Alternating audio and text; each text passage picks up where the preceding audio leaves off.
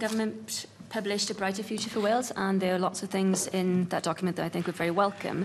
It does, however, talk about introducing ID cards, and the document says some have argued that a national ID card might be a price worth paying to address concerns about so-called uncontrolled migration from the EEA.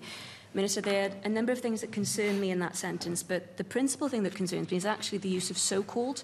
So could you please confirm whether it is the government's view that migration from the EEA is uncontrolled? And if that isn't the government's view, why do you think that we need to assuage concerns that you believe are unfounded? Well, I'm happy to engage on the detail of this with you. The reason for publishing the document was to update people on our position following the 3 years since the 2016 referendum result.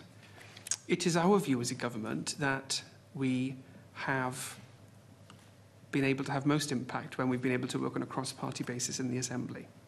Securing Wales's future was a very good and powerful example, I think, of that. So what I would say gently to you is that it is, I think, a bit of a shame that given the focus that you have borne to bear on one or two aspects, important aspects of this document, that I think an opportunity has been missed perhaps to work to